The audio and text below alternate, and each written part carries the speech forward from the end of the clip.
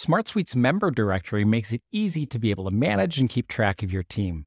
Hi, I'm Dan Lehman from AutomationHelpers.com, a SmartSuite implementation partner. Inside of SmartSuite, whether I'm on my home page here or inside of a solution, I'm able to see the icon for my member directory. Let's open that up, and here we can see a list of all the people on our team inside of SmartSuite.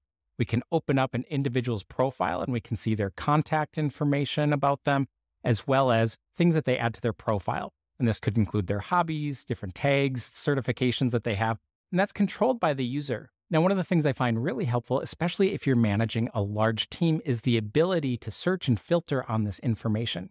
So let's say we run a services company and we have a new client coming on and they say, we need to have a Python developer. Well, in this case, we'd be able to actually search by that skill set, search for Python. That's going to filter this list down to the available developers that we have who are experts in Python. So if we click on someone else's profile, we can see that they've got Python listed as a skill as well as Django. So maybe we want to get more specific and find my Django users here. And we can see that's even a subset drilled in further.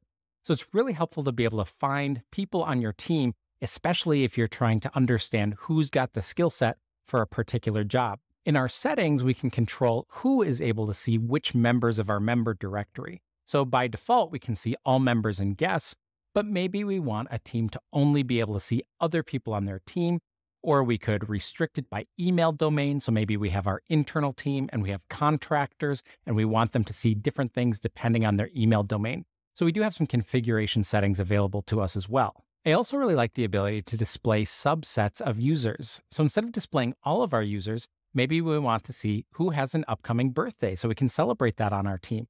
Or we want to celebrate work anniversaries, so we can click on that and see whose work anniversary is coming up. But we can also do things like display by an individual team and take a look here. We have our design team here and we can see their profiles. And this gives us a lot of configurability to be able to find the right members of the team that we're looking for. I can also see who's online from my team. So in this case, Carlos has a green status indicator showing he's online, and he's able to have a custom status to show that he's currently coding. Use SmartSuite's member directory today to keep better track of your team as you collaborate online.